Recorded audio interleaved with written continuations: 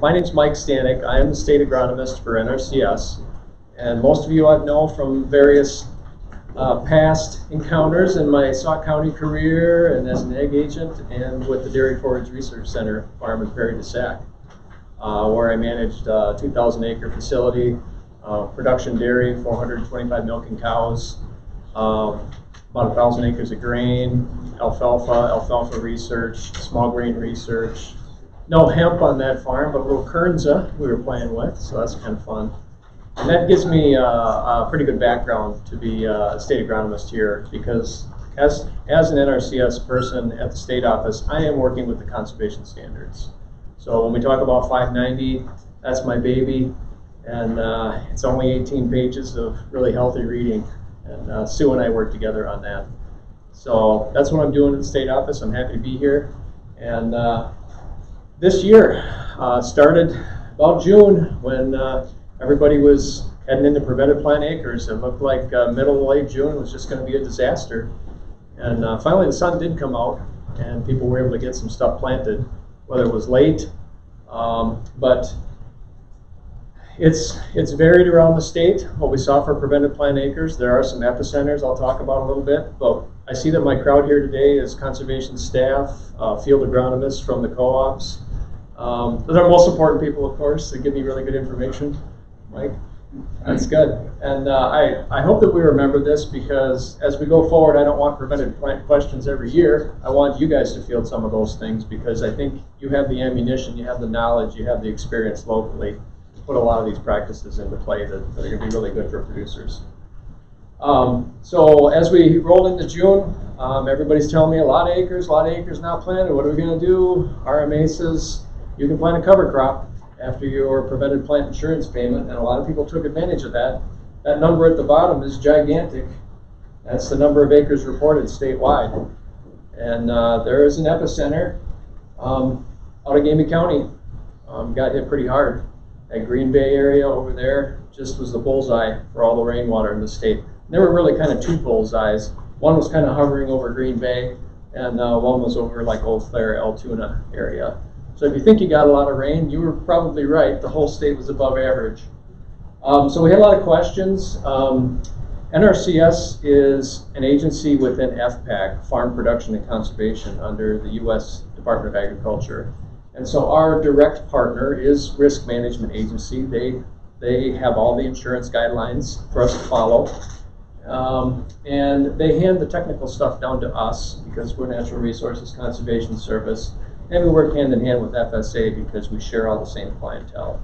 So it's a really good kind of joining of all three agencies to work really well together. So we get a lot of questions. Hopefully producers work with you or work with NRCS staff to put a cover crop in if that was their choice.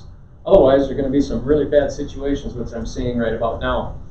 So the first thing you should be asking that person is, what do they want? That goes back to our conservation planning training courses. What's the landowner's objectives? What do they want? Do they want to just get the weeds under control? Do they want to maybe suck up some more water in the fall or have a little better planting condition in the spring? Obviously, cover crops do about 10 or 11 different things that we can quantify. And erosion prevention, nitrogen credits, we got a lot of good options. I'm wondering, if you're working with producers, did they put something in that they intended to chop this fall? If they did, that September 1st date was critical. That's right about now. Hopefully, I think if I was short of forage, especially with some of the acres in the state of alfalfa acres, some farms lost most of their alfalfa just from the terrible winter we had, up and down swings in temperature, 5 rain events that I remember that were about 1/4 to 1/2 an inch, just coated everything with ice. And we were devastated in some areas of the state. So I think if I couldn't get my seeding done in the spring, I would have opted towards a forage crop. Sorghum Sudan, BMR forage sorghum, or at least put in some late season corn silage that you could have chopped after that September 1st date. Previously, remember that date was November 1st. So you were really out of luck for getting much chopping done after November 1st. So in June, National Ag Statistics report was everything was wet and everything was 2 weeks behind. And if you were in some area of the state, you were a month behind your planting date for some of these crops. So that's kind of the average. And as we moved into August, it just didn't get any better until about mid to late August when the rains finally stopped. Some people got timely rains in August, which was nice for that new alfalfa seeding. Maybe it was in by August 15th, August 20th. So that leaves us to where we are today. I'm happy to see a couple of those corn silage fields get chopped in this area, going from Jefferson to Eau Claire, Oshkosh, around the state, back over here to this corner, Richland Center. That's the first corn silage field I've seen go up. So that producer got maybe a shorter day variety in and got it planted, and it's making silage. So that's good timing for the fall cover crop. Hopefully we get some winter wheat in the ground. So that just didn't change a lot. So late is where we're at. All the grain crops are just maturing slowly because we're seeing colder than normal temperatures. These nights in the 46 degrees this morning was pretty poor for helping your beans fill out and your corn to finish drying down. So where was the water? The entire state.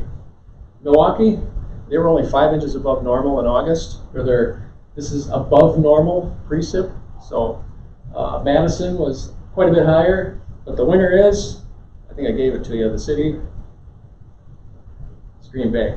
Green Bay in August was over 10 inches above normal. That's annual normal precip. And we've dried down a little bit since the rain stopped in August, but only about 1/4 to 1/2 inch below those norms. So I'm not sending you anything new, but I'm putting it in perspective. So combine late planting with a full season variety that needs a lot of heat, you missed hundreds of growing degree units and growing degree days if you didn't get anything planted until June 25th. So, a corn silage variety that maybe needed over 2,000 heat units, you missed a bunch of that. So everything's just going to be late. So this was the memo, basically changing the November 1st, chopping your cover crop as silage to September 1st. So I don't know about you, but I just haven't seen a lot of chopping going on here on cover crops around. So I'm not sure what producers actually decided to put in the ground and chop off, but I've been seeing some interesting things where people are planting for their fall growth. So how bad is it? It's just spotty around the state. Some farms took their full prevented plant insurance payment and planted nothing and sprayed the entire farm and kept it really clean, kept the weeds down. Some farms didn't do that. They're suffering right now and trying to beat back the mare's tail and the giant ragweed, and the seed bed from that is just going to be gigantic weed pressure for future years. As we know, those seeds can live for decades in the soil. This is a field next to my house where I live in Columbia County. The soybeans were planted down to where it got wet. Soybeans suffered because we mudded them in really wet soils, and they didn't like it, so they didn't put a good root system down. I don't know about you, but I'm seeing some yellow beans around the area.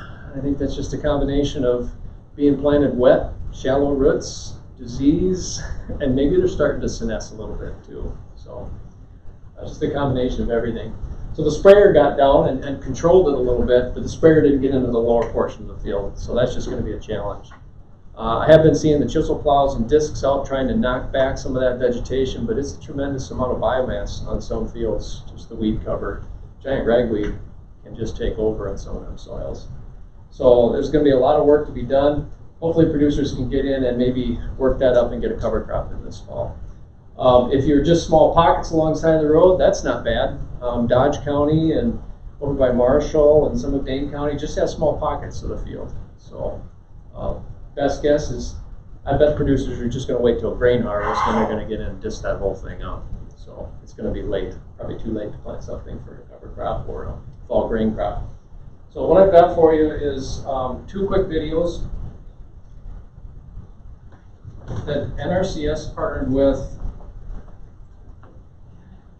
UW-NPM, and we're putting together a whole series of videos. If you saw Wisconsin Crop Manager,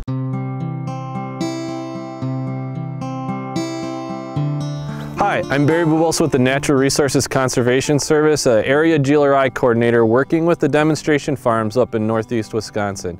And so today we're out here in a field and we want to discuss and talk about how manure applications and cover crops can work together. The timing of the manure application is very important. So when we have these cover crops established, we want to wait for those cover crops to be a couple inches tall before we come back in with that manure application. That established plant then is going to have a lot better chance of recovering from the disturbance of the manure being injected into the ground. When selecting the species of cover crops, the best species to select are those that are going to be able to grow into the fall the longest and be able to recover from the manure application. So when we look at winter cereals, such as winter cereal rye, winter triticale, and winter wheat, those are probably the three best species for this system in Wisconsin. They're just going to give us the longest growth and the best rooting densities going into the winter. Another factor to take in consideration with manure and the timing of cover crops is maybe backing off on that maturity date of your corn. So instead of that harvest of silage occurring in late September, early October, maybe pushing that forward into the middle of September. So just giving yourself a couple extra days, couple extra weeks, and allow that cover crop to be planted and get established. Since we're recommending the cover crop to be established first, we need to make sure that the manure can be applied to these fields in a method that does not destroy the cover crops. And so several options exist for accomplishing that. One being a low disturbance injection and the other being a surface application to those cover crops. There's several different low disturbance toolbars that are out there on the market, and it's very important that you evaluate and choose the toolbar that works the best for your farm and your soils while maintaining the goal of keeping your cover crop growing into the winter. For producers that choose to utilize a surface application of manure, evaluating the infiltration of the soil is key. And so fields that have poorer infiltration, the rates are going to need to be reduced.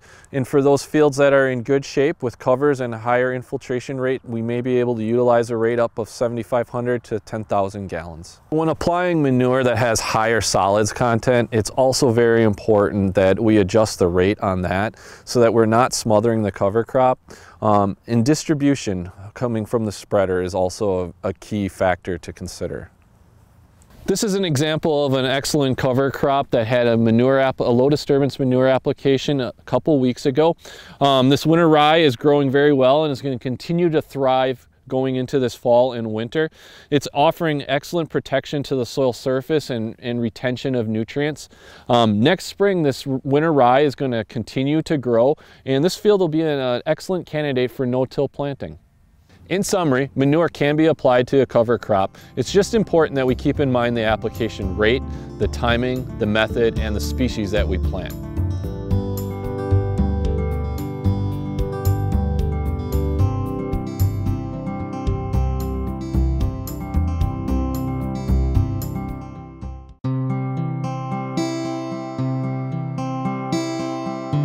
Hello, I'm Brian Brisky. I work for NRCS out of the Altoona area office. Out here today doing some cover crop evaluations. What we're going to be looking at just kind of some physical differences. What we got going on here actually is we got a couple different treatments. This treatment over here is a continuous, on my right, is a continuous corn silage without a cover. Over here is continuous corn silage with a cover. Just a couple things before I even start digging at, I kind of look at as I look at the soil surface here.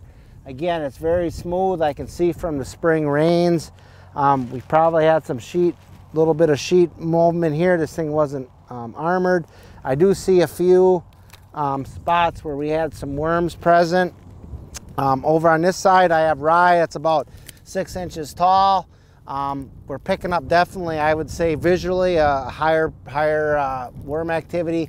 You got a mitten here, one here, one here, one here, one over here. So again, I see a couple different differences there. Next thing what I'm going to do is it's fork season. So I want to empower anybody that has a fork in the garden shed. It's not quite potato season yet. Let's get out here, do some digging. So I'm going to dig into this ground here. And I'm gonna call this, I call it the pop test. We're gonna pop it, see what we got here. You notice this comes out in one big kind of clump here. On this side, I'm gonna go in here in our row of cereal rye. Got our little Velcro rip going on there. And I'm gonna bring that over here. Now the thing that's interesting about this is we notice how easily this just shatters apart, and we got what I call a really tilthy or granular structure here. This is something that I want to really be trying to plant my corn into. On this side here, Again, I can see I have my big crust layer, probably a weaker aggregate here where it got smashed down. This thing here just it doesn't break apart as good as this. As we can see, this power of this rye root has definitely created a different environment for us. So with that being said, I just want to reiterate here with the rye. It's not necessarily what's going on top. It's also what's going on underneath.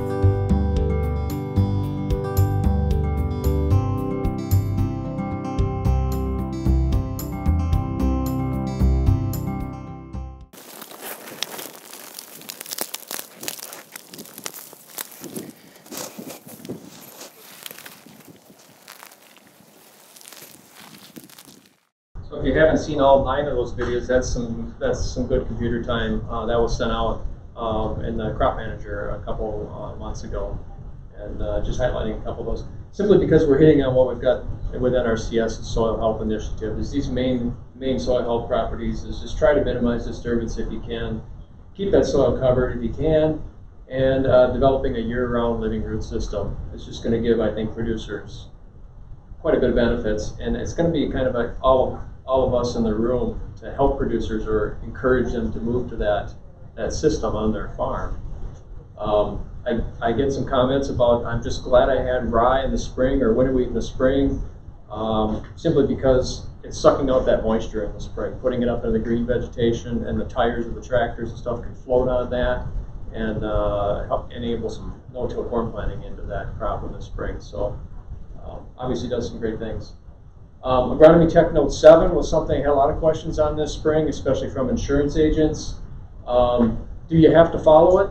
You do if you're getting cost sharing for the federal programs, anything through CSP or EQIP and those types of contracts.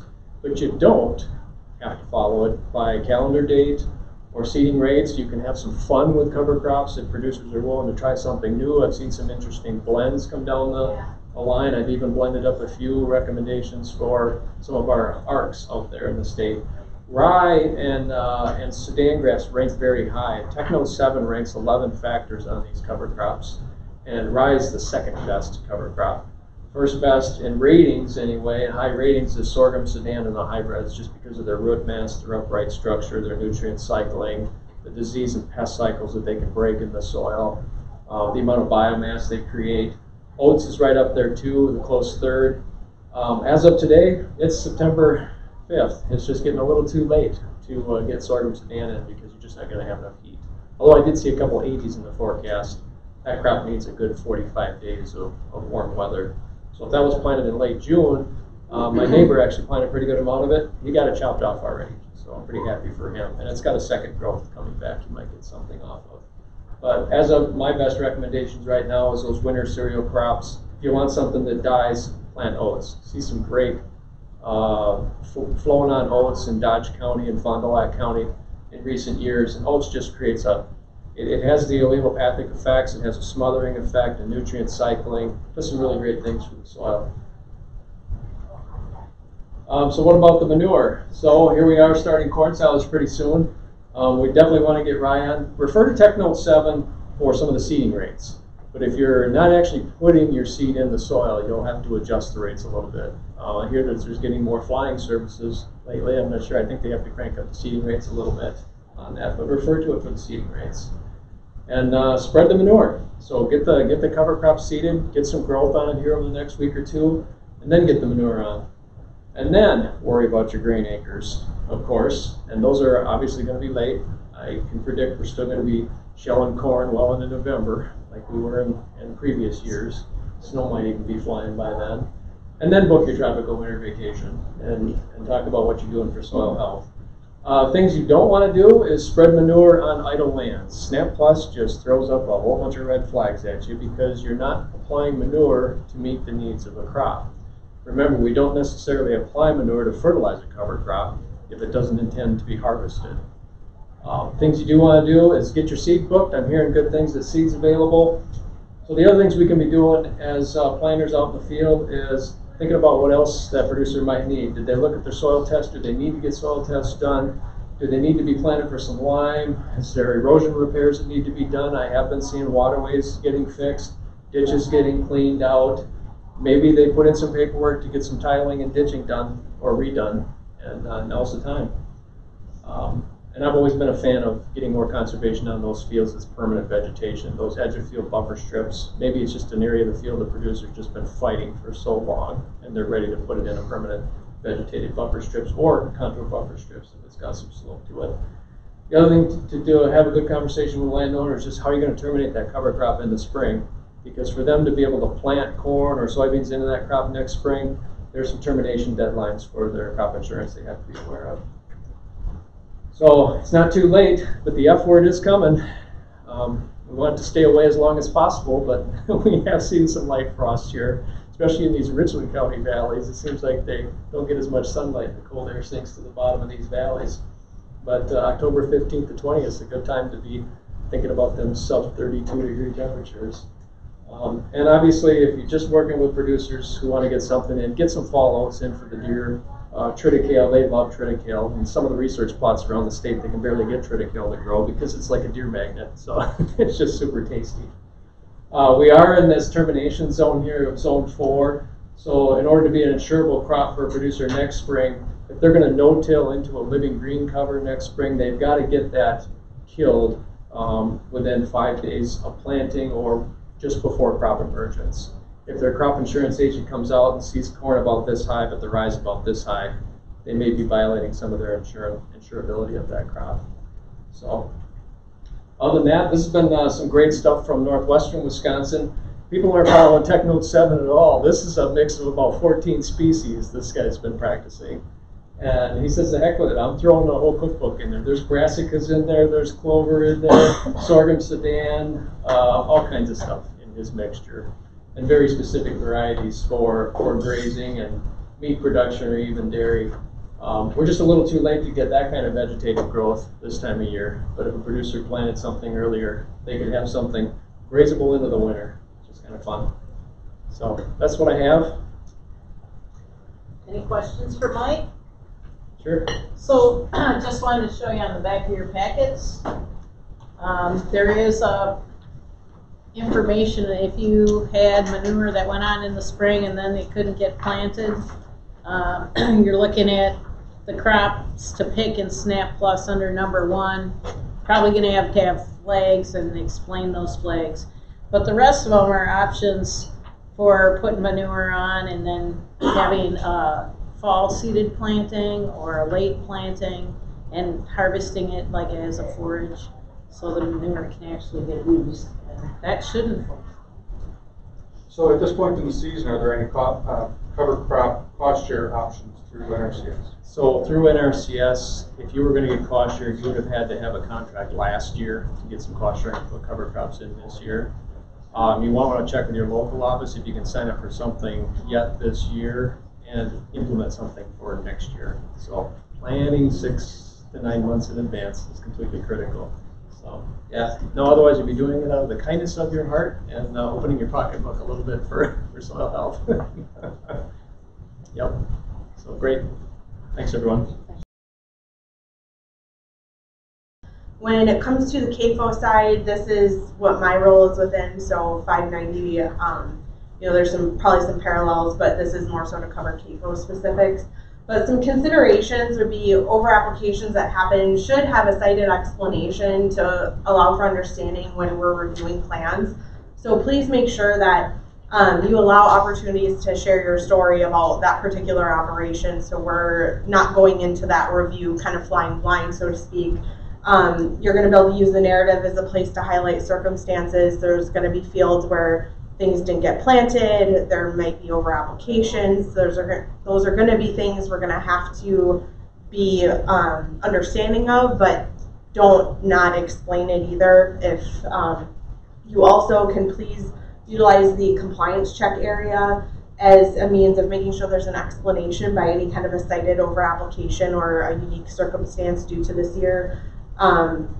So if anyone has any questions on this, I will be around after and would be happy to answer any further questions. And then implications on compliance, some consideration understanding, like I said, will be given.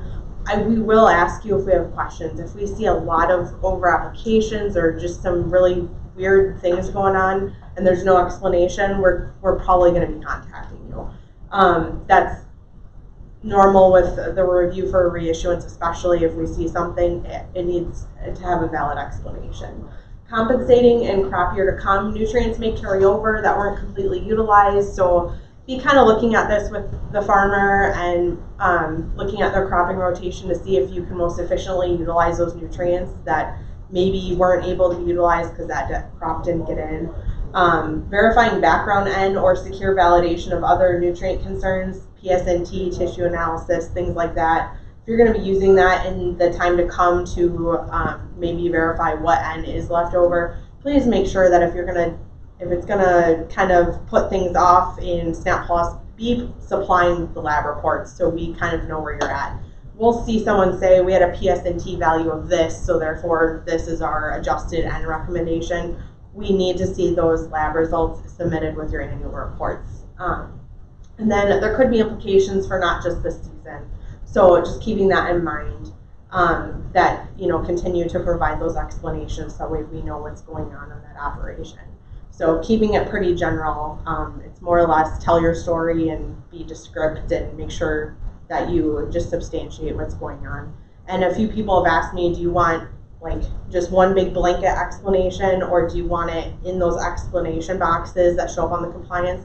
I can't stress the importance of that, because as things go, it's really hard to sometimes, those one blanket statement explanations sometimes people insert on the PDF on that compliance check don't always, the explanation in SnapPlus will carry with it on the compliance check. So utilize that as your format. So any questions for me? The first one is we've updated the soils this year. The last couple of years we haven't done that. So you may notice some changes in some of the soil properties that you download. So you'll see those when you bring them down in the SnapPlus desktop app. So you'll see like different color changes. So you may see some of those, so don't be alarmed with that. Some of the other things that we've done, we've added a couple different features for Snap Maps.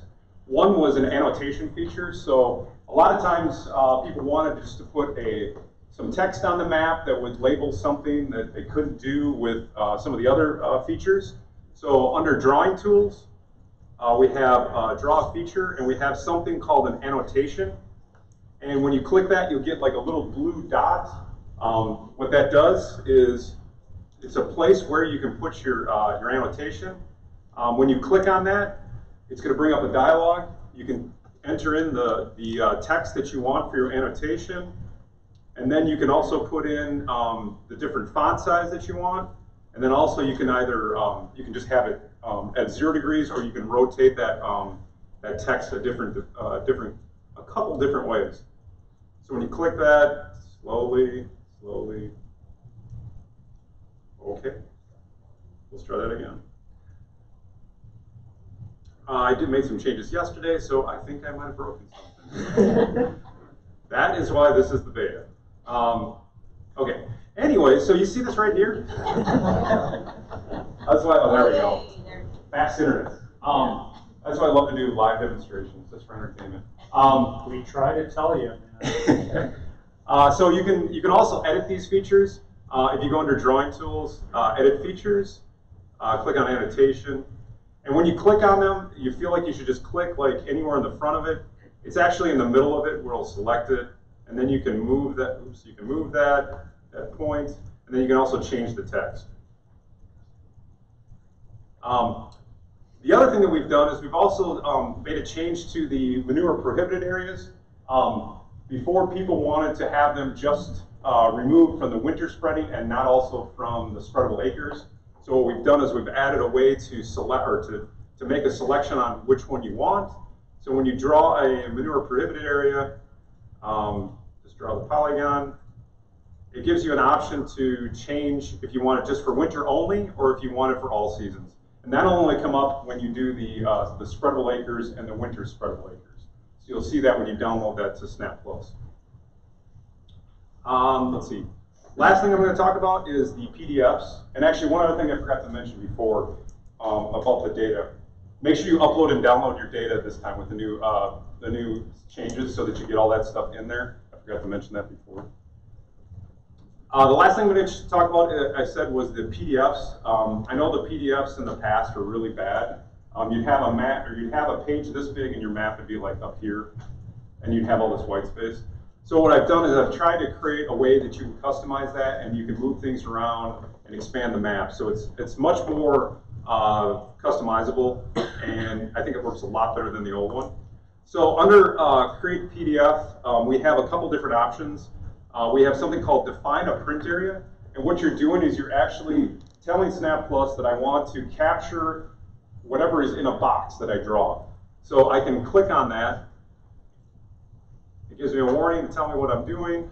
So what I can do now is I can just click on the map and draw a box. And what I'm doing is I'm saying I want this to be saved as one of my options for printing. So it's taking a picture of that. I can actually add up to 3 different pictures that I can add to a map. So now I can go back up here and I can add another one. Let's say I just want to just have a little one up here. I can just click and drag, and there. And now what I can do to utilize those is I go to the PDF creation, and I go to either the winter spreading map, or I can do just a regular map. And when I click on that, I now have another option for creating maps. We have our predefined one, which is the one that we've done in the past, or we've got the new one, which is use the custom mapping template. And when I click on that and hit done,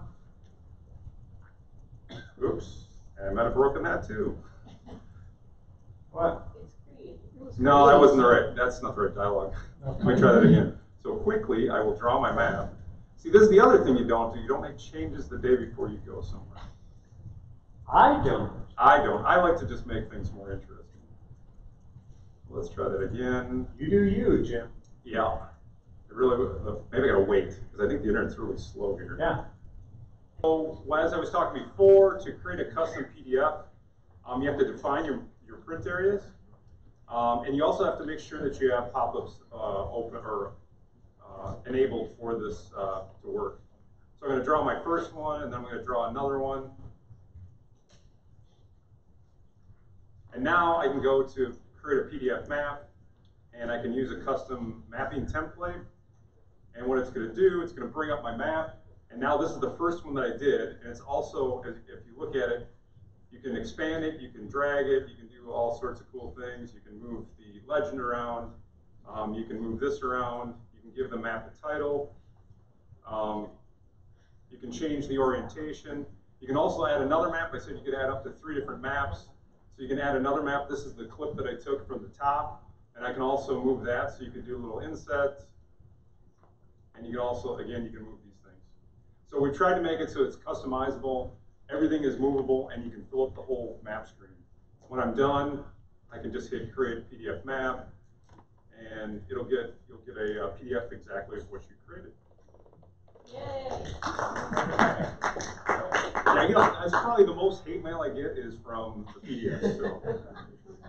One other thing I just did add from, I forgot to, I added this at the last meeting.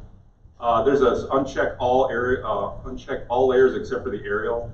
Someone wanted that so they could just reset everything and then start from scratch.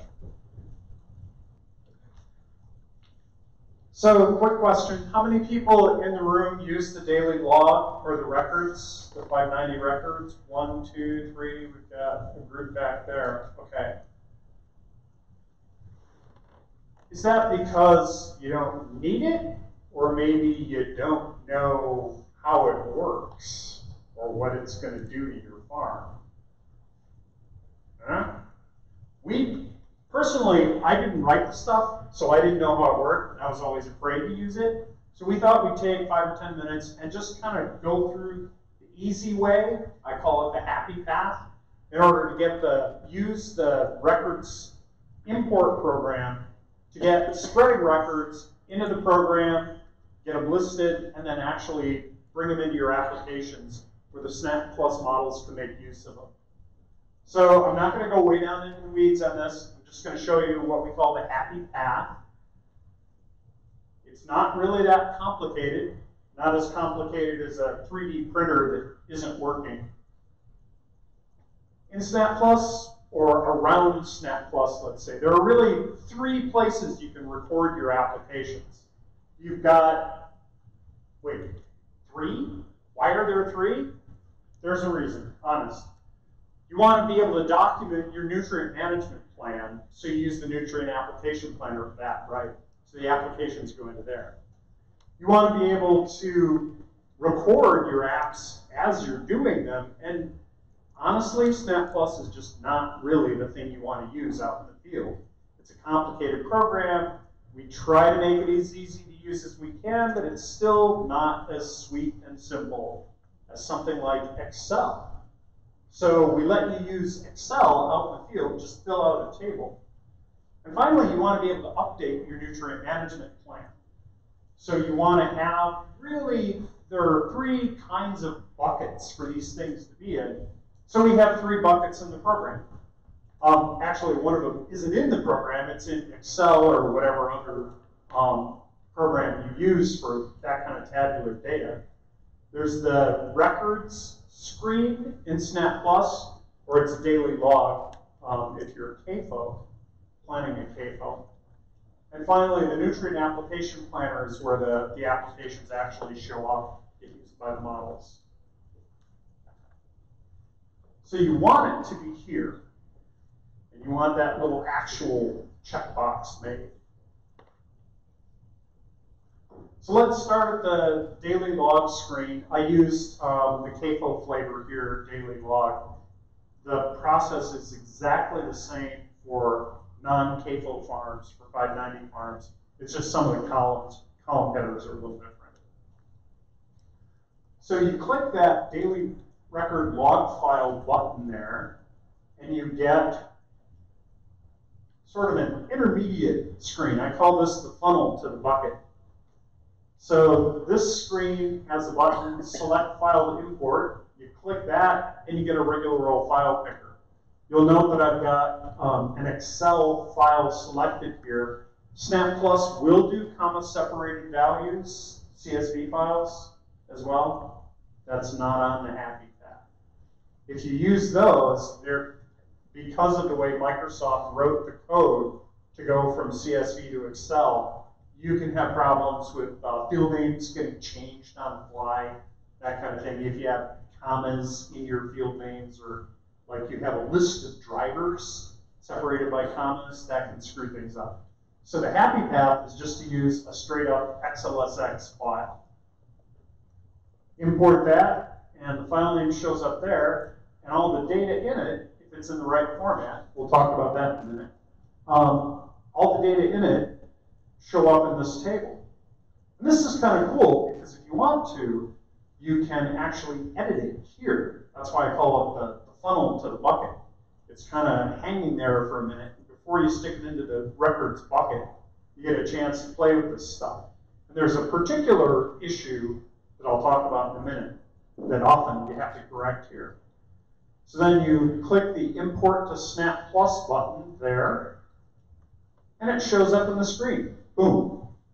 Now SnapPlus has a record of all those applications. Click the Send to Applications button down there. Just accept all the defaults. Get a little dialog box.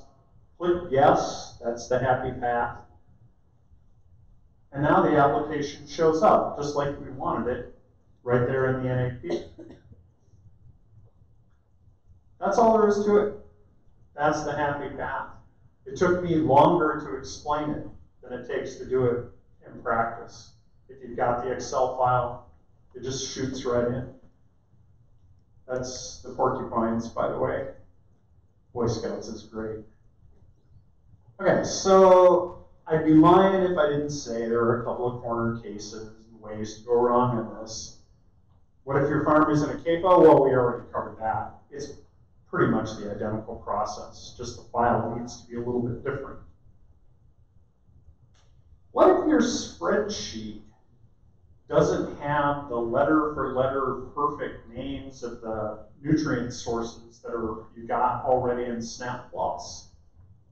That's where that funnel to the bucket comes in really handy, because you remember when we first pulled in the file, it had all those new rows listed.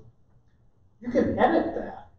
Better than that, in a lot of places in SnapPlus, you can multi-select by control clicking. You can select a bunch of rows, right click on the header, and it'll pop up a dialog box that gives you all the possible values for that header, or lets you type something in if it's a regular number.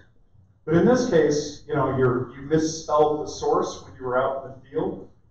So you select the rows that have that problem, right click on the source header, select the real name, and boom, they're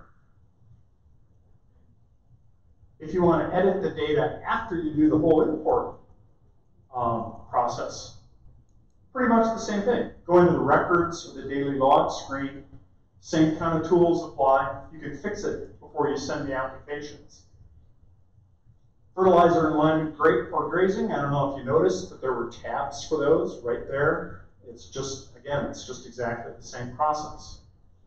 What if you want to do number of loads instead of rate of application? Okay, well that's a little bit more of an issue. So if you have a spreadsheet that has the number of loads column filled in, SnapPlus can figure that out and calculate the rate. Conversely, it can do the other. If you have rate filled in, it'll figure out number of loads. However, if you have numbers in both columns, something's gonna go sideways on you. So just don't do that. Pick one or the other. If you have data for both things, just put them in two different spreadsheets. That's easy enough. Sort by those columns, split it up, paste it into two spreadsheets, do two imports. So if you're going to do that, make them one or the other. Don't mix and match. And in fact, when you're in the record screen, the daily log screen, after you do the import, there's a button there that you can actually click. If you want to change numbers, you can change it as loads or as rate, but you have to pick to do that. So I mentioned about the format of the Excel files. We actually give you a starting place for that. Here are a bunch of templates. So here's one for fertilizer, spreading log. We have one for loads, one for rate.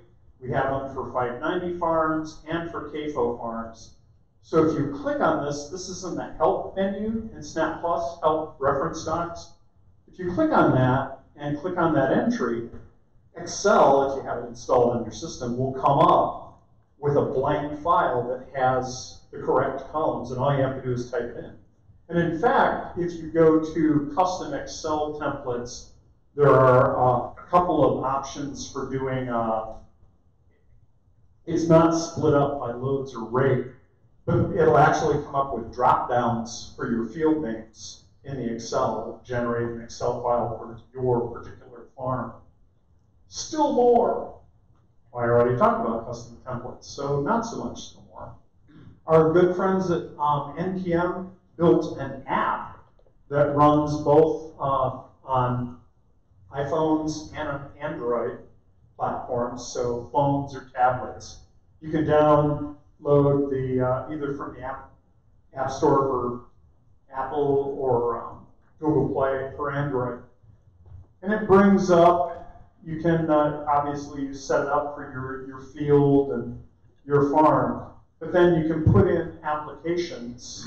You can even set a location for it, and it will generate a spreadsheet file for you right there out in the field of all the applications that you enter, and set that up so you can email it to yourself. Once you get to your desktop, you can suck that spreadsheet right in. Some other issues, there's this guy, unchecked only versus send all. The happy path is to just leave that alone. And what that means is whenever you send something to SnapPlus, to the nutrient application planner from here, it'll check this box for you that it's been added already as an actual application. But you can imagine when you're trying to redo something or you wanted to delete an application and send it again, sometimes it's a problem. You want to be able to just send everything that's on the page all at once and not have to bother with checking and unchecking. Most of the time, you don't have to worry about that. Again, this guy, this little dialog box that I said always click yes. I think this is one of the pain points that people don't really know what's going on. But what it does is if you can't read the text there, it says replace planned applications with same field, crop year, season, and source. What it's doing there is it's looking in the records in the nutrient application planner that match the record or daily log item that you're about to send to SnapPlus, send to the NAP. And it looks to see if they match. And if they do, it'll say, aha, now I know that was a planned application, this is an actual application. I'll just delete the old planned one and stick the actual one in. Easy.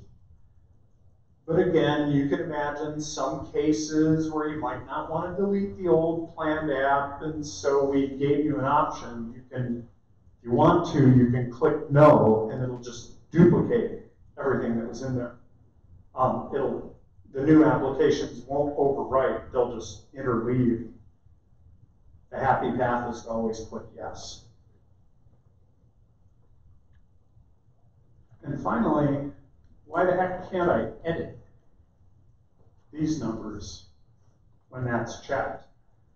The idea was that once you send it to SnapPlus, once you send it to the nutrient application planner, that's real data, that's real applications.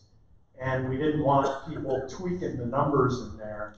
Instead, if something needs to be updated here, you have to go back to the records page, the daily log page, change it there, and send it again. Again, the happy path, you usually don't need to do that. We're going to talk from now on about some of the new features in the desktop SnapPlus version 19. I'm going to tag team some with Sue and Joe. I'm going to start with what I think might be the most useful new feature for most of you, and it's the filled-in 590 checklist. We have a new report in the reports menu. It's Innovate. It's the 590 checklist. When you run that report, it pops up the fillable Word document of the checklist, and it also puts that checklist in your reports files. It'll fill in the farm information that you have in there, and it will also fill in the consultant's information that you have in there. It still has that box at the beginning of each section where if you have problems, this one up here, or you need to tell the person who's reviewing the checklist why some of the answers were no, you can write that answer in here. And then from this point on in the checklist, if you have any, if you don't have any manure in your plan, there'll be all of the questions that relate to manure will just be NA. So now I'm going to run through each of the check boxes and talk about them and explain what the logic is in SnapPlus that's going to make them be yes or no, or NA. And the first one is having all your nutrient recommendations based on soil samples. If you have a soil test for every field that's listed in SnapPlus, you're going to get a yes for this one. So, and then the next one is the one about whether the soil samples are at the correct density or they're not too old. So for that one, you're going to get a yes as long as you don't have any soil test problems listed on your compliance check report when you run it.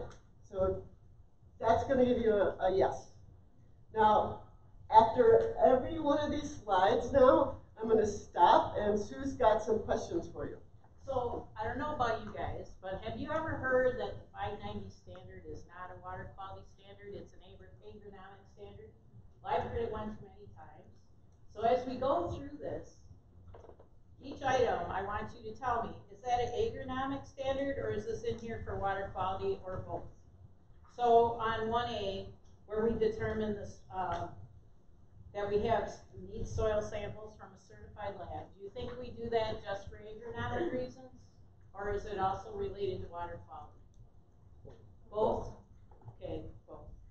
And B, I will mention too, if you look at that last sentence on B, it's about having pastures. So we need to account for all the manure that's produced on the farm. Okay, so pastures are part of that. They're being spread by the animal, not by the mechanical means, but we have to count for all the manure produced. So if you haven't started planting pastures, you need to start planting pastures for this fall and for 2020. So you can use a default soil test. That's 150 part per million soil test P, and you can use the 6% organic matter, and that's written there. So you don't have to go to the code and look it up in ATCP 50, because it's not in the 590 standard. So for B, that we soil sample every 4 years, every 5 acres, and we follow A2809, and we follow 590. Is that agronomic, water quality, or both? It is both. So there we go. So 1C is the checkbox about whether this is for siting. So SnapPlus is always going to assume that it's not for siting. It's going to always put NA. I should emphasize that this is an editable document. So anytime it's wrong, you as the planner go in and edit it. So on the rare instances that we're doing plans for siting, just change that to yes. And then the next one, D, is about whether all the fields are mapped. Whether they've got the acres and the location. So if you have field boundaries in SnapMaps, if on your SnapMap screen you've got a multi-polygon in every one of those rows, then it's going to be yes. What do you think is going to happen if you're not using SnapMaps for mapping? I know some of you use other programs. The program isn't going to know that it's mapped, so it's just going to say nothing. It's going to leave it blank if it doesn't know that you've mapped it. So you'll just have to go in and put the yes in there yourself. So for C, with livestock siting, that we let them have a year to get their soil test done, or they assume a soil test P of 100 parts per million. Is that agronomic, water quality, or both? Both, that's fine. Identifying the field boundaries, the acres, the locations, so we can get the soils, so we know what issues each field has. What's that? Agronomic, water quality, or both? Both. So E is about following A2809 recommendations in your applications. So the program is going to look for nitrogen excess or in excess of recommendations, nitrogen excess of what's allowed on legumes, or commercial fertilizer applied in excess over the rotation. And if you don't have any flags for that, you'll get a yes. There's one more A2809 recommendation that has already tripped some people up. In A2809, when they're talking about the starter fertilizer, the extra starter, the 20 pounds of nitrogen and the 23 pounds of P2O5 that's allowed for corn, that is intended to be applied over or close to the seed subsurface and at planting, because that's the way the recommendations were developed. So if you have this starter applied as unincorporated and you've already exceeded your other nitrogen recommendations for corn, you're going to get this message, which you can't read right now, but it says, N applied as starter to corn should be applied at planting and placed subsurface with or in a band in close proximity to the seed. Has that tripped people up already? Good. So it's just gonna, as long as it's applied subsurface and in the spring, you'll be fine. So what's that one? Oh, sorry. What if it's not subsurface? If it's not subsurface and you've already exceeded the rest of your nitrogen recommendations or your regular nitrogen application, so it's going over that recommendation, then it's going to say it can't be starter because it's not subsurface. Because that's the definition of starter. Actually, it's in the 590 standard now. It's at applied at planting and placed subsurface with or in a band in close proximity to the seed. So you'll see a 0 recommendation for corn on the phosphorus a lot, and the only amount you can have is 23 pounds P2O5 above that. So that's when you're going to have to check that subsurface, and not necessarily at planting as long as you have spring. But now you can set up your system to have at planting, post-planting, pre-plant. Yeah, and the agronomic reason for that is that you're not really going to get that benefit of that starter if you broadcast it. That little bit of extra at planting. So, is that agronomic, water quality, or both? Louder? Both. Thank you.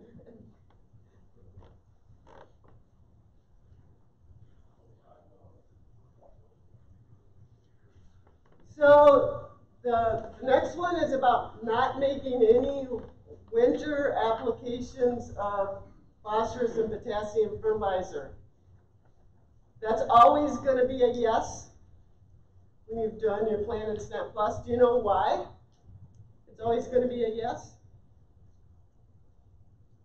Has anybody ever tried to apply fertilizer in the winter in SnapPlus? There's no winter in the nutrient application planter for fertilizer. If you succeed, let us know. And the next one is about whether you documented how you calibrate your equipment. Now we've tried to make this as easy as possible for everybody. As long as you have documented any of these methods in the spreader calibration, in the calibration box that's on the farm screen, then you're going to get a yes. So, F, where we don't winter apply fertilizer, is that agronomic, water quality, or both? Both. Document method to determine our application rates, agronomic, water quality, or both? Both. Thank you. So this is the one about showing that you have adequate acreage to apply all of the manure that's produced on the farm. And this is a little complicated.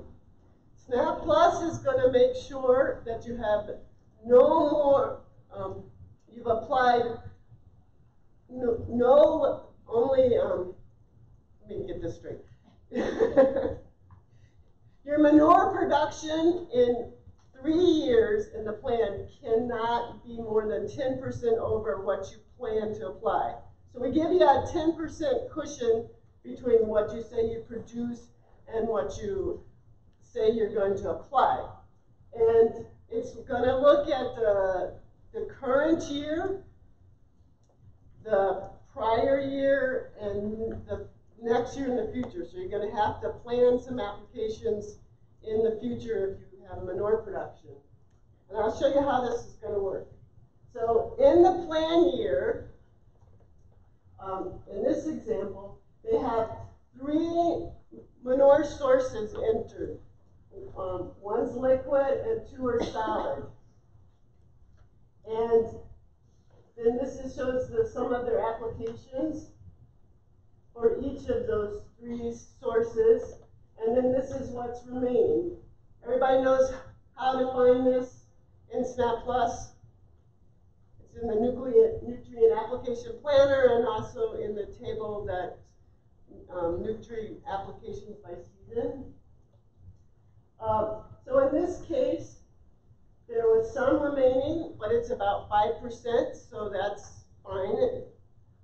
It's under our 10%.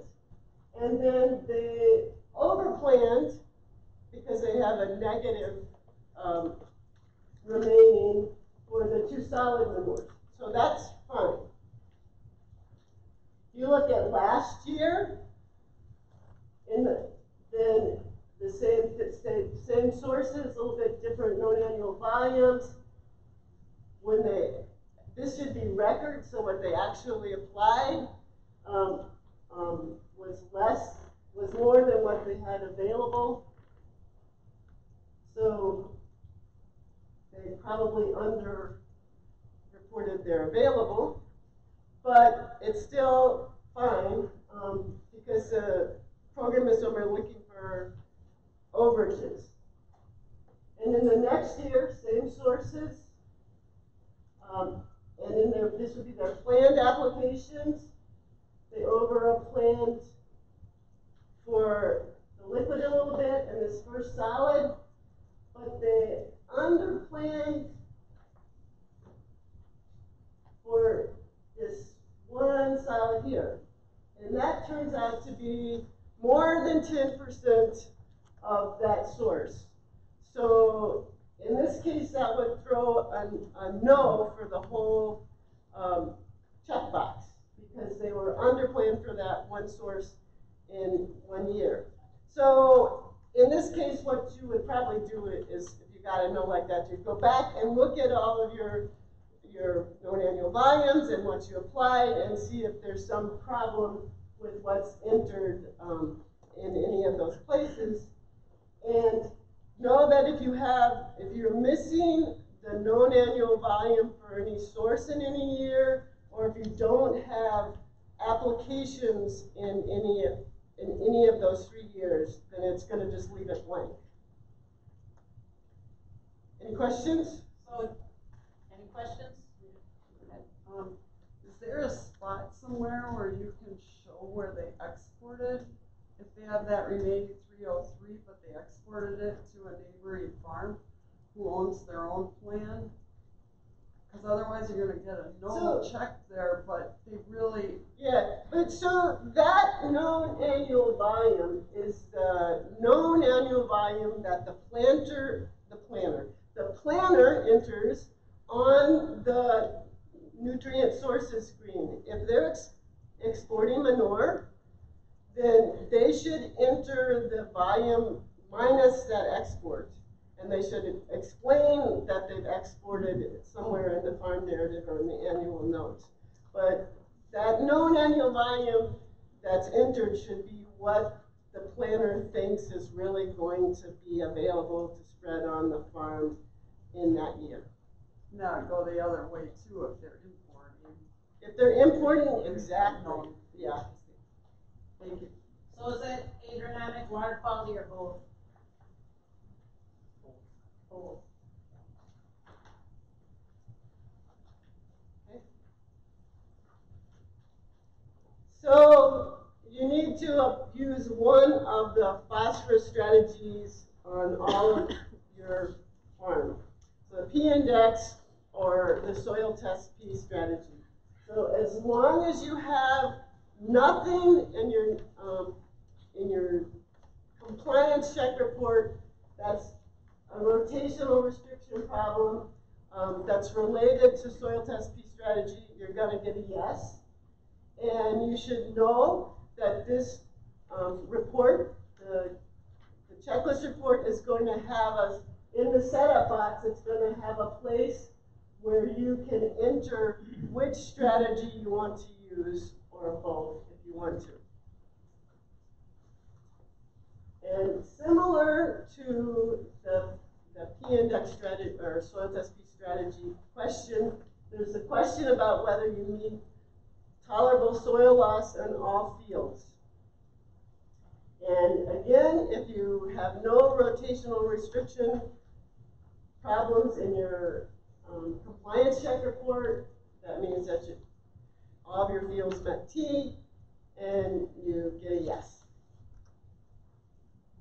So for those two, let's go with the first one.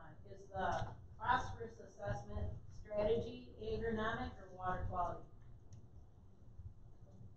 Both.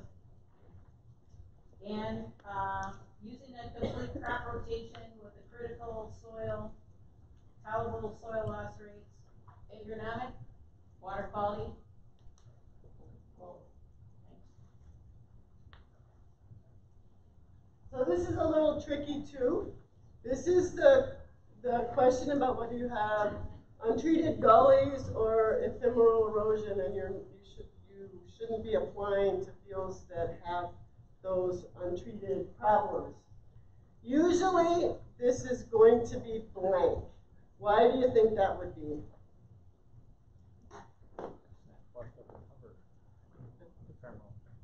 We don't know. The program won't know if you've got those gullies or ephemeral erosion unless the planner has entered them. So if you have entered in the field, if you've drawn on the map a gully or ephemeral erosion, or if you've entered in this field problems box from the field screen that there is something like a gully or an ephemeral erosion channel, and it's not been, there's nothing in this year fixed box, then you're going to get a no. But that's the only time you'll get anything on there. Has everybody seen this field problems box? No yeses or nos, or if you draw a gully or ephemeral erosion channel in SnapMaps, and when you import it, that information will go to this field problems box, and the year that it gets imported will be the start year, and it'll be open until you type in that it's closed, that it's fixed. And then there's a 3 in a row of check boxes that have to do with conduits, direct conduits to groundwater, wells, or uncropped areas where you can't apply nutrients or you can't apply manure. And those will always be blank, and it's the same reason as before. SnapPlus doesn't really know if you've marked all those, if you've mapped all those. But if you have mapped all those areas, then as a planner, you put yes in those areas, and put yes here. And why would that be? If you marked them on the map, you always say that you're not applying manure in those buffer areas. Anybody know? That was the hint. That's because SnapPlus takes those buffer areas, takes those nutrient prohibited areas, and removes them from the spreadable acres. So it doesn't really let you plan manure, or in some cases fertilizer, in those areas. Okay, so for K, where we talk about ephemeral erosion and preventing gully erosion, is that agronomic or water quality? Or both? Both? What about that we're not applying within 8 feet of an irrigation well, or where we don't remove vegetation? How about 50 feet, we're not applying around those conduits to groundwater. And untreated manure has to be applied within 1,000 feet of those community wells and 100 feet of public. Do you think that's agronomic, those setbacks? No. It's water quality, all three of them. Yep.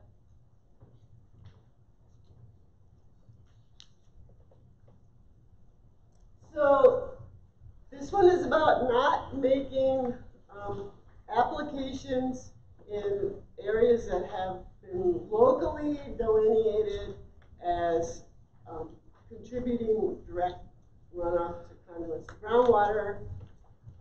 Most of the time, that's going to be NA because there are only 2 counties in all of Wisconsin that have those layers, the locally delineated layers where you need to incorporate manure.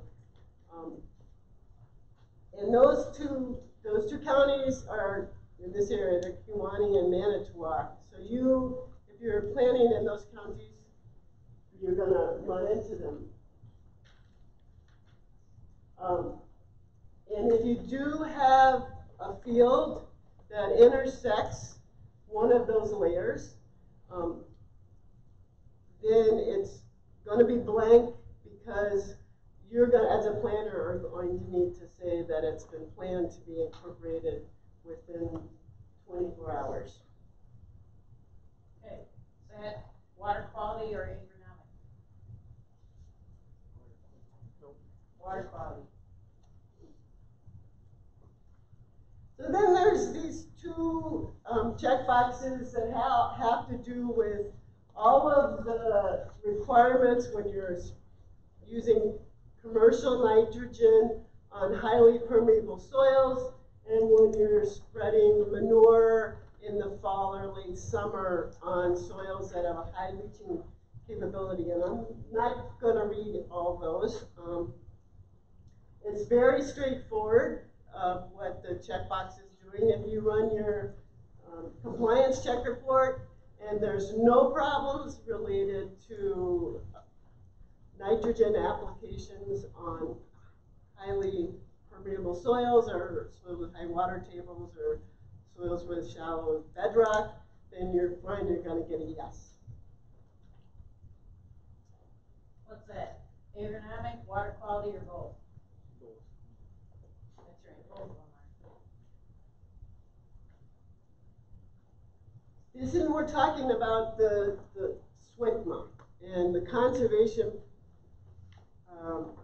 measures you need to use when you apply unincorporated applications of manure in the SWCMA during the fall, spring, and summer. And SnapPlus, you probably already know, it goes through and checks what it can check. And in most situations, your applications will meet one of these strategies. In some cases, you'll get a guidance message that says you need to apply the manure right around planting. But the plan is still good. And then in a few instances with fall applications, you'll get a compliance message that says that you really can't meet one of these strategies with that application. So as long as you don't get the compliance message, you're going to get a yes in your checkbox. The guidance message is okay, that's considered to be part of your plan. The next one down is about the limit on liquid manure applications in the SWCMA or in tiled areas of 12,000 gallons per acre. And that's also very straightforward, no compliance problems. You're going to get a yes. So what do you think? Agronomic or water quality that we're limiting rates in these vulnerable areas? Water quality. Now we're going to go on to section 2. And section 2 is about winter manure application strategies. And These first two, A and B, are always going to be blank because they're about determining whether you've got enough storage or land to apply in the winter and that you've shown where the storage capacity is. So what you're going to need to do or want to do is look at your winter spreading plan. That winter spreading plan will mark out how much manure you would produce in 14 days or 120 days. It will have your storage, it will have your storage volumes, and you can see in this case, the storage is plenty for the manure that's produced. And then it will also document where you plan to apply manure in the winter, and in this case, they didn't plan to apply manure in the winter at all, but they still need to show that they've got 14 days worth of storage, available land. So at the bottom of that table that shows where you've applied manure in the winter, there's this list of fields that say these fields don't have manure applied and they have absolutely no restriction of any kind of winter applications. And this particular farm is really lucky. They've got a number of fields that don't have winter restrictions and don't have manure applied in the winter, and it totals 570 acres. So that's plenty for their 14 days of production. And for that second question about documenting your storage, including stacks, one thing that people may not know is that you can go ahead and if yours got stacks, you know that you can map them where you're planning to put stacks in SnapMaps.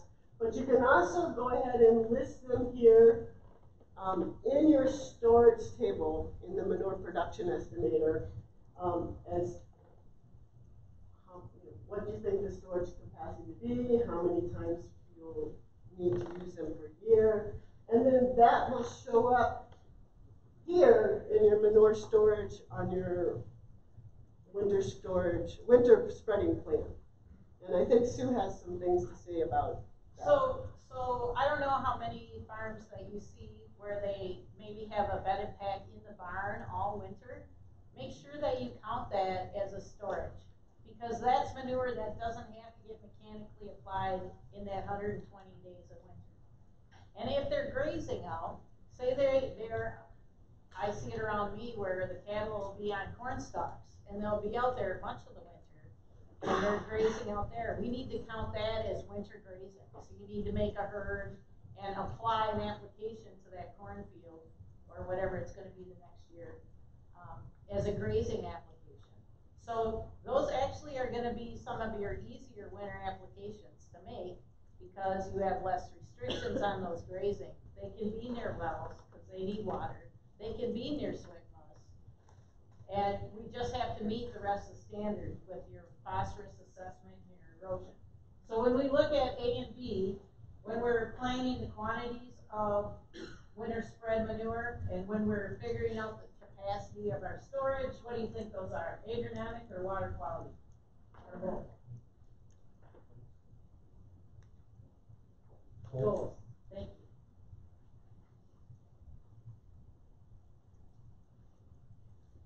So this one, C2C, is about not making winter applications in the SWICMA.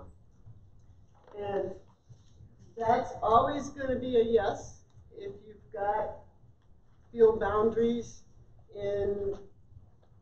drawn in SnapMaps. Who knows why that is? It's because SnapMaps is going to identify those as winter manure prohibited areas.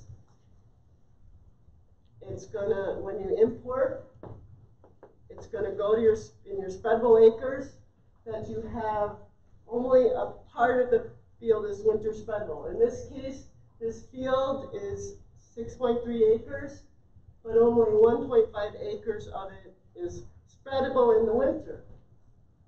And when you start to enter your manure applications for the winter, and you pick, so here's a winter manure application on this field. It's unincorporated, obviously. Pick spreadable. It's only going to be applied to the 1.5 acres. That's all the manure application that's going to count.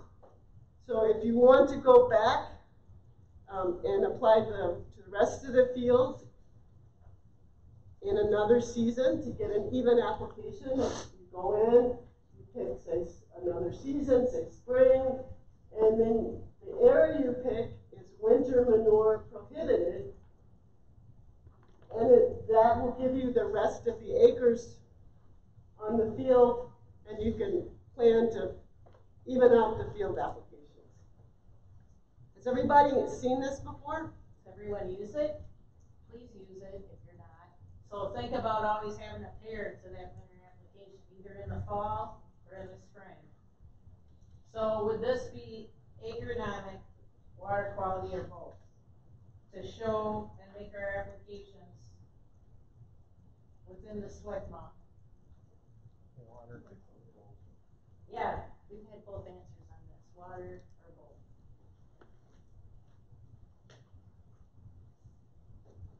There are some areas that are required, where you're required to not apply in February and March. You can apply in the winter, but not in February and March with liquid manure.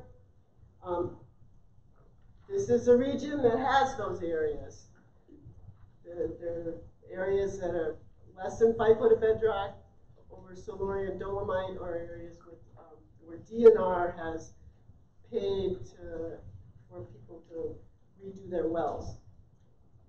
Those, as long as all the fields have boundaries, this is either going to be a yes or an NA. If you're in an area that doesn't have any of those kinds of, like no Silurian dolomite and no well compensation areas, then it's going to be NA.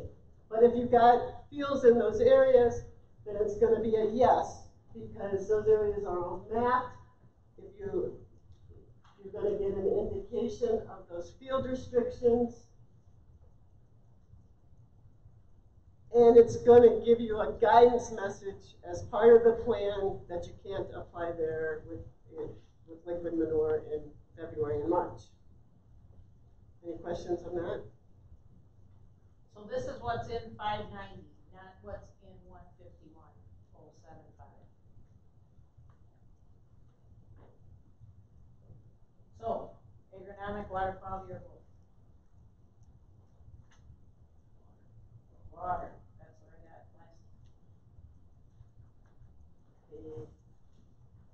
This is about the 300-foot buffer around direct conduits to groundwater during the winter. And again, if you've got these wells or other direct conduits to groundwater mapped, and you've got field boundaries, then it's going to be a yes there, because SnapPlus takes those areas, draws that buffer, and removes that buffer from the spreadable acres in the winter. So in this case, this field only had 2.6 acres available in the winter, and that's all it would apply to. Agronomic, water quality, or both? Both, are you saying, or water? I got water. Okay. So there's 3 different checks on phosphorus and rate that you need that are applied for winter manure. That you can't exceed the crop removal or phosphorus for the next upcoming crop. You can't apply more than 60 pounds of P2O5 equivalent, and you can't apply more than 7,000 gallons per acre. So as long as you don't have any compliance issues, that's straightforward. You're going to get a yes. there. So on F, that we limit our winter rates, is that agronomic, water quality, or both? I have both, but it could be water. But you're limiting your rates, so we're not putting too much out there. Reduce our runoff. So I'm going with both probably on that. Okay? The last one, and it may be one of the most confusing and complicated. This is about whether you're meeting at least 2 of the allowed practices if you have for application when you have fields that have concentrated flow channels in them or have a slope greater than 6%. And the answer here is if you don't have any compliance messages related to those two things, 2 concentrated flow channels or slopes greater than 6%, then you're going to get a yes in this checklist. But I'm going to go through one example just so you can see how the program is working. In this case, this is a field with a concentrated flow channel. It's an intermittent stream. I wanted to show that intermittent stream as a concentrated flow channel because sometimes people, when they import, they get a concentrated flow channel restriction and they didn't draw it, and so they were confused. So intermittent streams are automatically considered concentrated flow channels. So when you're applying manure in the winter to this field, you would go and look at this winter practices button. Has everybody looked at that? Okay, maybe. And if you have looked at it, you know that it'll pull up a list of applicable practices for that field. And if you're already following practices just in your normal planning, it'll tell you what those practices are, and you can check them or not. If you're following 2 practices already, even if you don't check them, it won't give you a compliance flag. But if you check practices and you don't follow them, then it's going to give you a compliance flag and tell you that you're not doing what you checked. One thing I want to tell you about that's new with these practices is this one. C, if you apply, if you check that you're going to apply in intermittent strips on no more than 50% of the field, then SnapPlus is going to cut your winter spreadable acres in half automatically because you said you're only going to apply to 50% of the field. Questions about that? Sue? Okay. Agronomic, water quality, or both?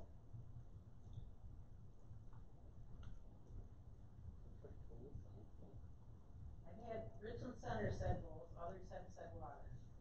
So, just to wrap that all up, there wasn't a single provision out of 26 that was purely agronomic. So next time you hear somebody say that the 590 standard is not a water quality standard, you can beg to differ, and I hope you tell them because you're all as much educators as any of us up here. Yeah, you can. Yeah, that's right. Yeah. All right, just the last one, we had a little issue with the electronic signature, right? But that actually is quite legal if we have a typed in signature on this. It's state law. We do it with our taxes. So go ahead and do this. If the agronomist is doing that, the whole point of this section is that you discuss the plan with the farmer. So the farmer knows where they're putting what. And that you're just not handing off a paper plan, okay? And we'll see that when we review plans if the update doesn't kind of match and it's meeting the standard. So just some quick review. that will go back into our checklist here. So can you explain why this field has a flag in 2019 and not in 20? Is the center the laser? Yes. So up here, we have the same fertilizer apps. And down here, the same fertilizer apps. And what it's saying is your spring and summer and fertilizer applications on this field do not meet the requirements for highly permeable soils. Use one of these. Nitrification inhibitor with ammonia forms of nitrogen, slow release nitrogen, or split the application. So when you look down here, there's no flag. So what did they do different? Unincorporated manure application. It's actually here, and I didn't catch it. It's the urea got put on in the summer. And that was all it took to get more than 50% of your urea applied after planting. So just watch that. Another one you might have, can you explain how to fix the flag? So the field is in the SWCMA, and it says we have one or more applications not compatible with none or no-till selected for this crop. So they're incorporating it. Does incorporation work with no-till? No, you're not really no-tilling. So what would unincorporated manure do in the SWCMA? What's our rate? Yep, we're limited to 12. So if we left it at 16,000 gallons, then all of a sudden our liquid application is too high and it exceeds. You could go 12,000 and then come back with 4 a week later when it's drier. What about some of these low disturbance Well, applicators that? Here you go. If you inject, the problem is we're capturing more of that nitrogen, and now we're blowing the standard because we got 11 pounds extra N on it. Oh, what happens? Because you're not volatilizing as much nitrogen. And injection works with no-till. It will calculate a little more soil loss, but it is something you can use with no-till fields. Anybody work with the P trading? We had somebody who was up here at one of the other sessions. So just know when the P trading is done, you can run those reports. You'll see it if you go down towards the bottom of the reports, but they're working off the predominant soil of the field. So we're not over-exaggerating how much phosphorus is actually getting controlled there. And just because I get tons of questions about what these tillages mean, know that on the cropping screen, there's a blue link, and it takes you right to the explanation for the tillages. And if you have a really weird tillage guy who thinks he's completely different than the rest of the world, you can click on this and get to these stir tables where Laura can tell you more about it, but how I look at it is you can see how bad moldboard is, and you can compare it to no-till, and then you can start looking at all the differences in between. Like some of those vertical tillages turn into, you're not quite sure what to pick. But really, you know, the fall chisel no disc is 2 passes, fall chisel disc is a 3-pass. It explains all that, so the farmers can pick the best one. Okay, I think Joe's up. It's like, Someone's focusing. Is this the last one? yeah. Yeah. Getting another aura, so I can't see it. Okay. So this is the last set of slides. We're going to finish up talking about our new features. I'm going to hand this off to Joe in just a minute. But I did want to tell you that there are some new crops added to version 19. There's no completely new crops. Sorry, Christmas trees didn't get in there this time. Next year, I hope. There's some new double crops, and there's some more choices of cover crops. I don't have a slide for that, but there's also a lot more crops that have vertical tillage. So when you open up the program, look into what's new, and then we'll say what all the new tillages are. I did add one completely new tillage. And it was at the request of some of the counties. It's no-till green, and that's for use when you've got a cover crop or some kind of perennial crop and you just plant directly into it. I have to say that it's not perfectly representative of what people would probably be doing in the field, because there was no way I could make management in Russell too that I could figure out that would kill the cover crop after planting. So, because if it kills the cover crop after planting, it kills everything. So it kills the cover crop on the day of planting. So it's you're not getting quite the soil loss benefit out of this as you would if I was able to make it correctly, and it would kill it some like a few days after planting. As Jim said, we updated the soils from the NRCS soils database. Please do upload all of your to SnapMaps and download again and import again. You will see some changes.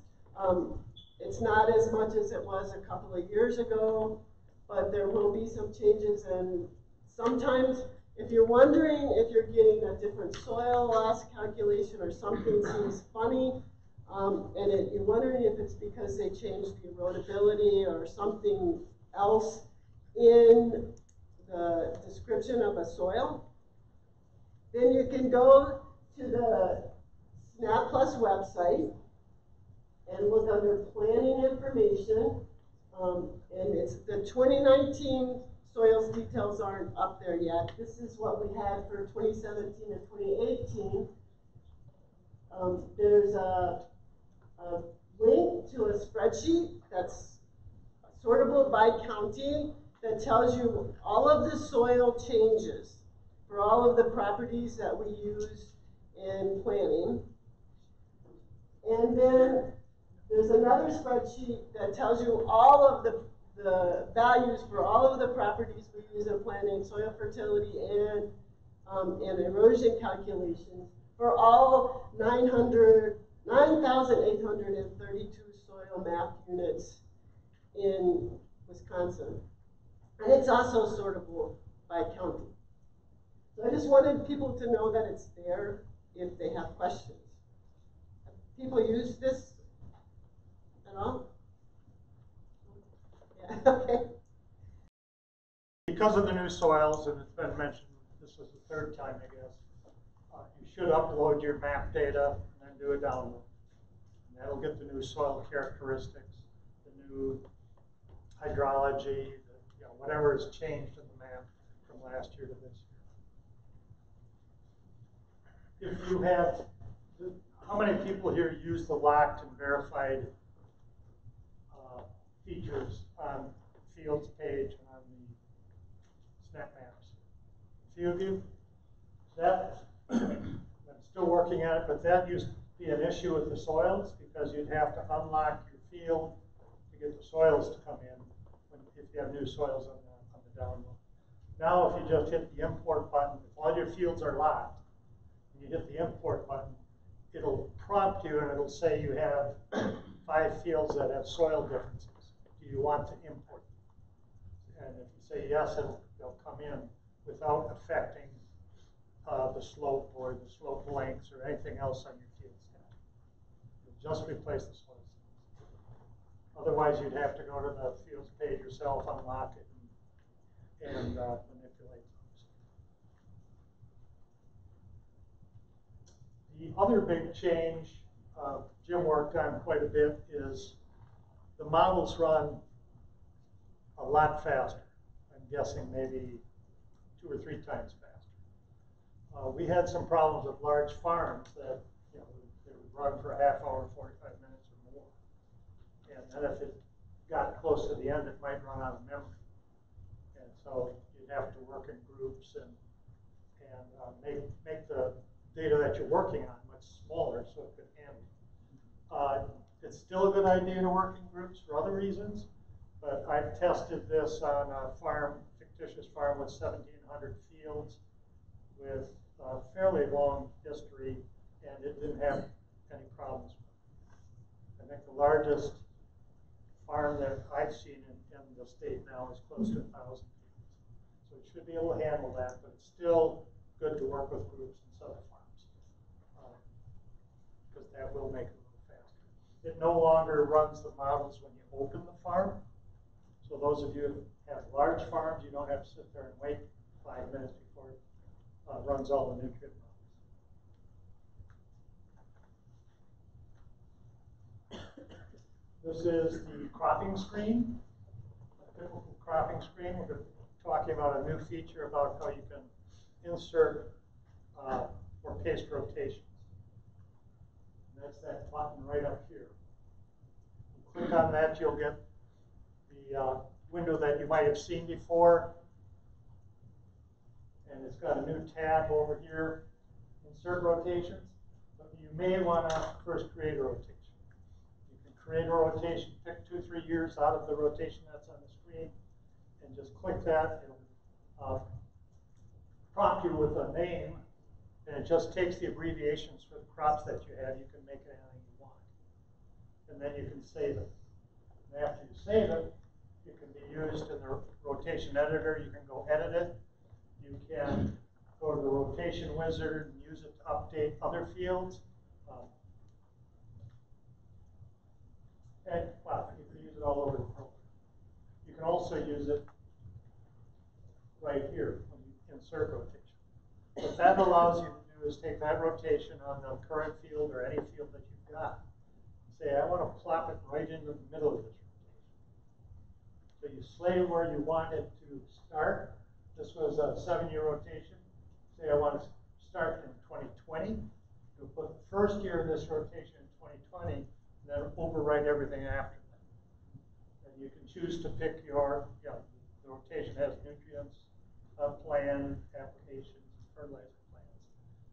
And that's what you get if you select this override. If you don't select that, if you uncheck that, you're able to insert that rotation into the middle of your rotation. You might want to take a 2 or 3 year rotation, plop it into 2019 or 2018 or wherever. Not 2018, that's gone. But you might have had a crop that died, and so for planting next year, you might want to insert like a 3-year rotation in there. You can do that. Select whatever rotation you want. Say I want to insert it before 2020, or you can check this button and say insert it after 2020. So it'll plop those years in, starting at whatever year you have here, and push everything else out into the future. Okay?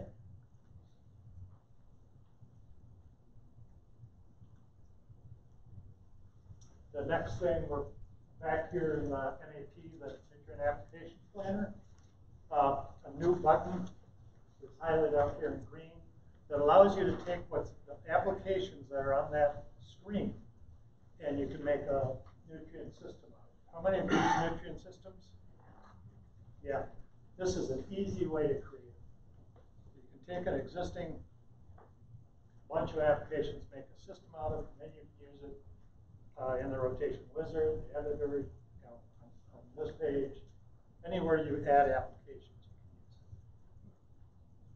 use it. Save you a lot of time. You could bring it in here if you wanted to into the nutrient systems editor, and you could add applications to it or copy it and make another similar system for something else, change the name. You can save it to your shared database, so you can use that system on another farm if you're managing more than one. But there's a lot of ways to use that.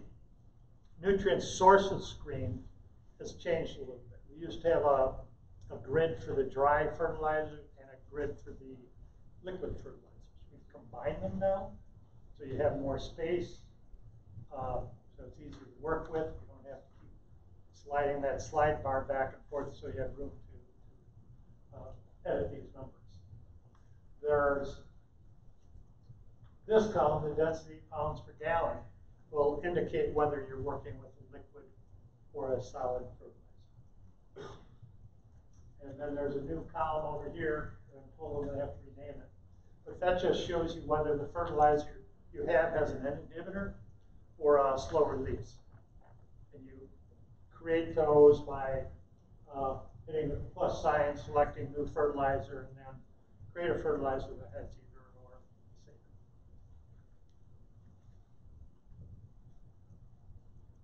if you're working with permitted farms and you've got a field with solarian dolomite, you have to, when you do liquid applications, you have to apply them incorporated and or injected with a pre-tillage.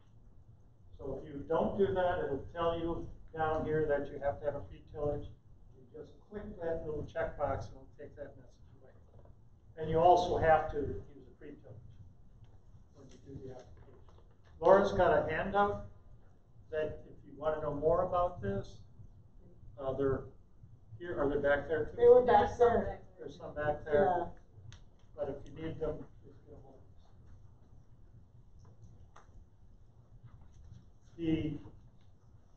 If you're managing a permitted farm, you've got a new button on the cropping grid.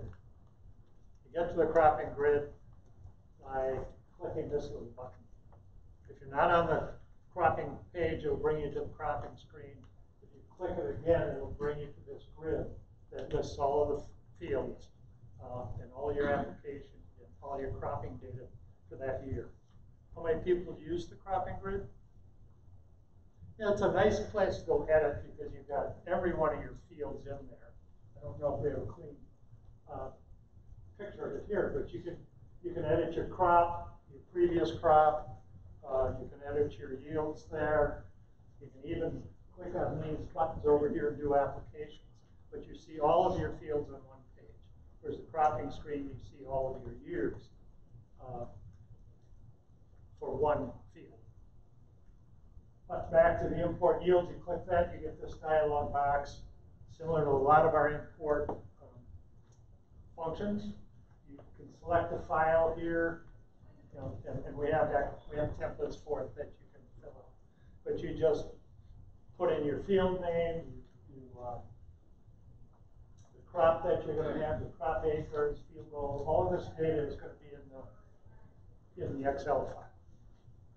And then if you have, and this is for people that might be getting their yields information from their equipment.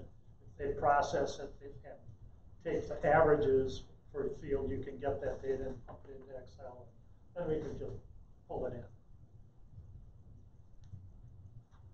This, the only limitation here is you can only, if you have double crops, you can only import one of them at a time. So if you have a bunch of double crops that you are harvesting in the summer, you should do, create that import file, say your, the harvest date, and then you're going to won't have to do anything here because it defaults to the first crop. And then you can just fill in the data and you can import. In the fall, you'll be importing the second crop. So any field that has a double crop, you're going to have to go over to this 2809 crop name, and there will be a drop-down box that has two values. One will be the first of the double crops, the other will be the second.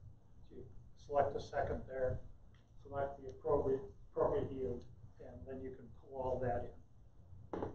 There'll be an indication on the cropping screen whether or not I don't have that picture here. There'll be an indication on the cropping screen of whether not the yield that's there is an actual, with that little A or a plan that will have a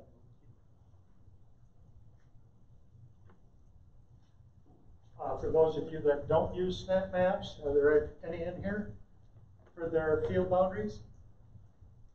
Okay, I guess there are only a few across the screen. But you can export your other GIS data into an Excel sheet, and you can import your Sparta orders. Same thing, it'll bring up a selection. You pick your XLS file, and it'll filter it in, and you can suck it in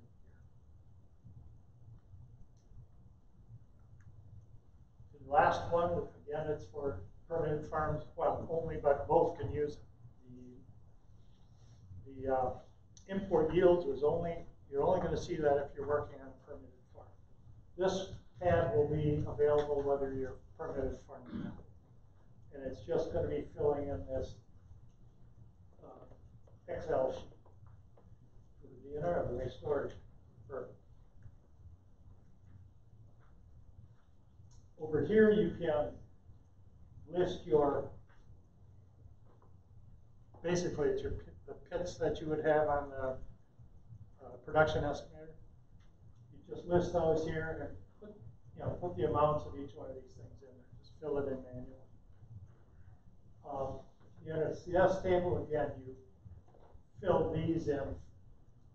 See a little bit more information in there. Once you have these, it will tell you whether or not you have enough days of storage.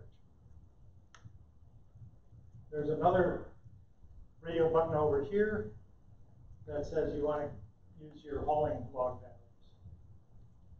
That's pretty much going to take a 5-year average of what you, the book of storage data application that you made.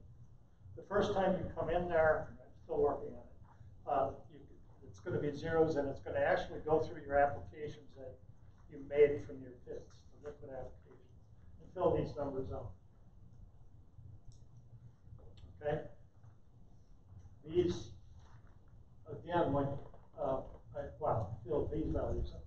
On the nutrient sources page, you're allowed to associate a pit or a storage name to a source that you have on the nutrient sources page.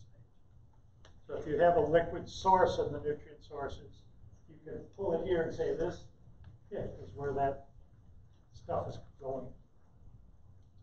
So when you make an application with this, you're actually using that liquid storage. And those numbers will fill in this grid. There's a button down on the bottom that I've covered up, and I'm still working on it.